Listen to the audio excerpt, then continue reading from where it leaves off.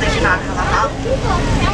Destruction of their habitat is listed in wild spotted and solid in color. Originating in eastern Africa, they are one of the oldest breeds of cattle in the world. They can be easily traced back to cheetah.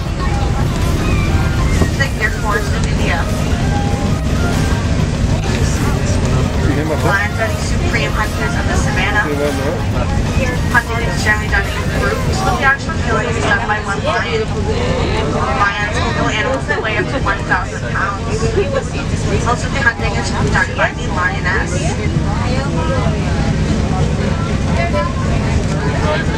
You can also access or protection to the head and neck region when fighting with other cats.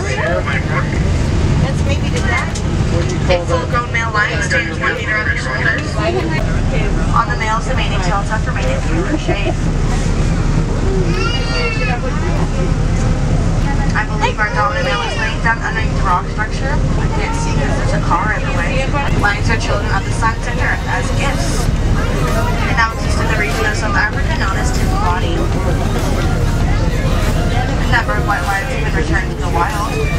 The Global White Lion Protection Trust states that there are less than 300 white lions worldwide. The greatest population exists in zoos where they are deliberately bred for their color.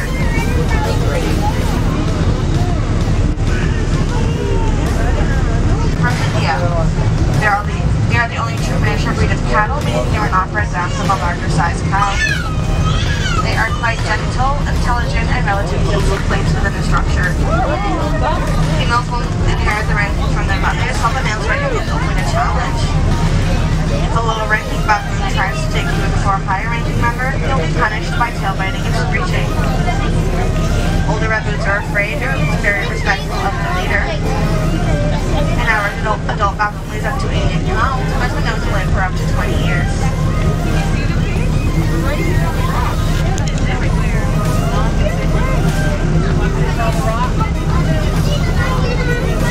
Runs, barks, and screams.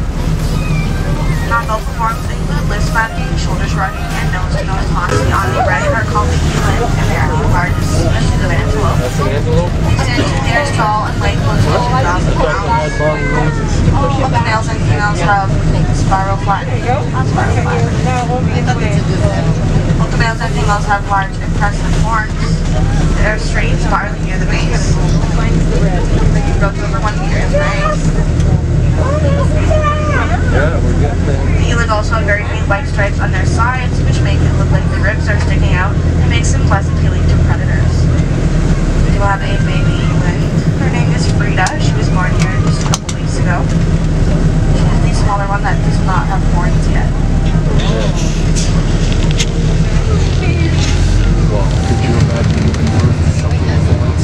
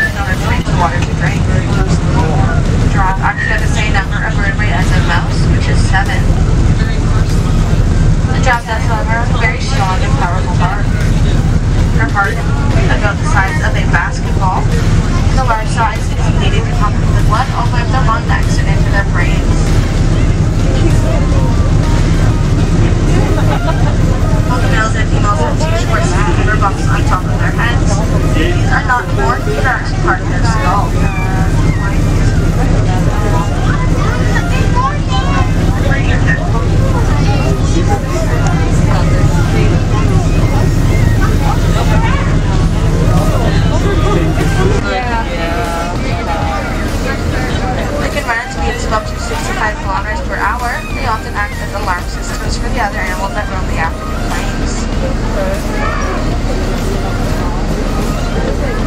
The subspecies we have here are called the grassy zebra.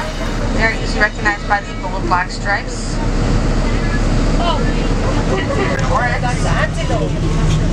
They got their name from the shape of their horns, which resemble a scimitar, an Asian sword with a curved blade.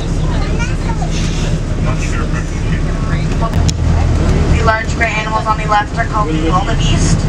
There are many different types of wildebeest. The ones we have here are the white-bearded wildebeest. The white-bearded wildebeest form the largest herd of wildebeest in the Serengeti. They estimate there are 1.5 million white-bearded wildebeest in the Serengeti. As a result, the Serengeti wildebeest migration is one of the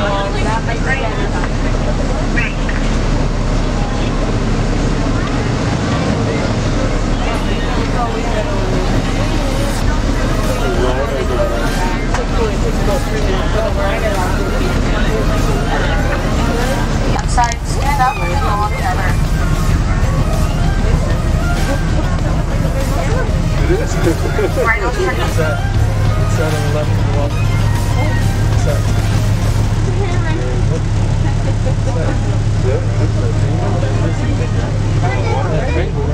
The water along the left is where the rhinos in particular like to take on double gray.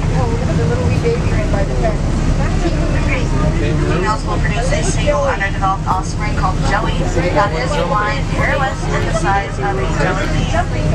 Joeys will live in their mother's pouch for 9 months, and they're not considered born until they can see. What happened with Joey? They were born? Girls have very long feet, and therefore they cannot walk perfectly. Slowly they will use their tails for balance. Kangaroos can be up to 8.5 meters in distance and 1.5 meters in height. As far as the kangaroos know,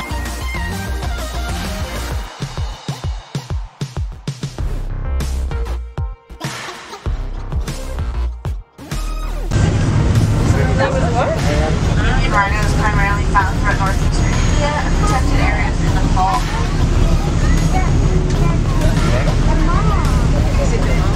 Their coat is very thick skin folds, which makes it look like he's wearing a suit of armor. He also has some wart-like bumps on his legs and shoulders. Indian rhinos are grazers. They eat mainly grasses and leaves as they are strictly vegetarian. They're mainly active in the morning and evening and enjoy wallowing in the mud for the day to cool off. You can see that he looks a bit dirty, so this is probably laying in a mud puddle earlier. Yes. When little food is available, you have to live on monsters and lichens and even eat snow to get water.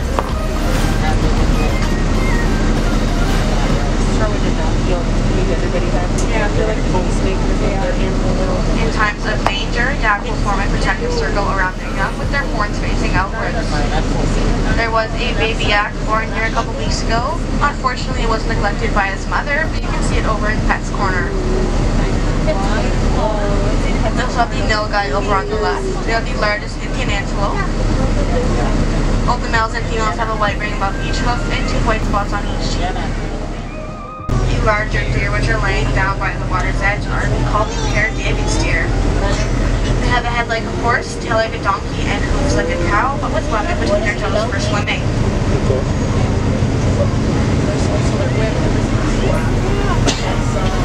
We have 2 of them here that have in separate enclosures. Their names are Wheatley and Brownbeard. The other one likes to later are the largest wild goats. They stand 1 meter tall and weigh 120 pounds. The females have horns more than 50 centimeters in length. The males have the impressive spiral final horns that range over 1.5 meters long. He looks proud too, please. Yeah. Males and females usually remain in separate groups except for during the breeding season in late autumn. During the breeding season, the males will use their impressive horns to fight each other for the right to mate with the females.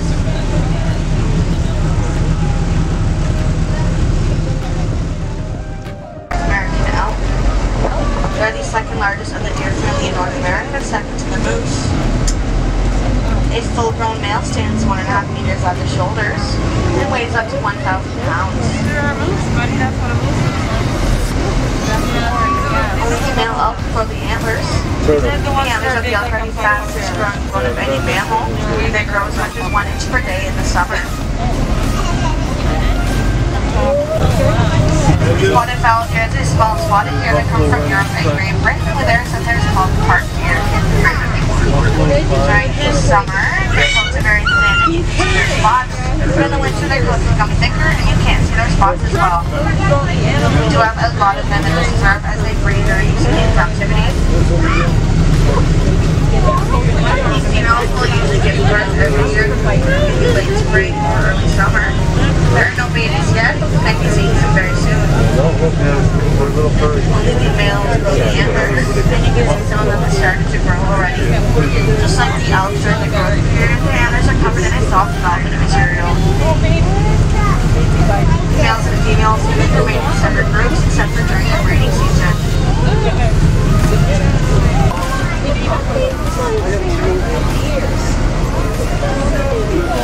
They don't have to get that big. All crossing.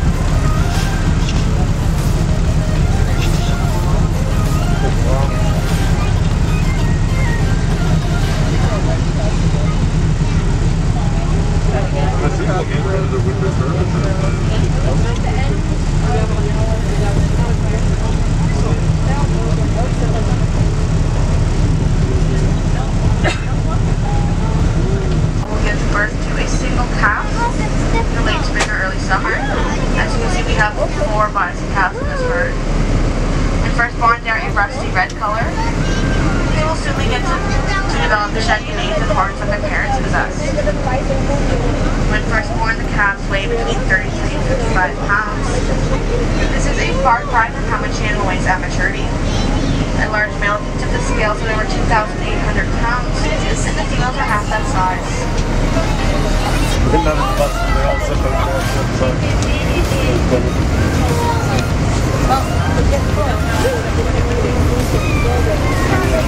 She's like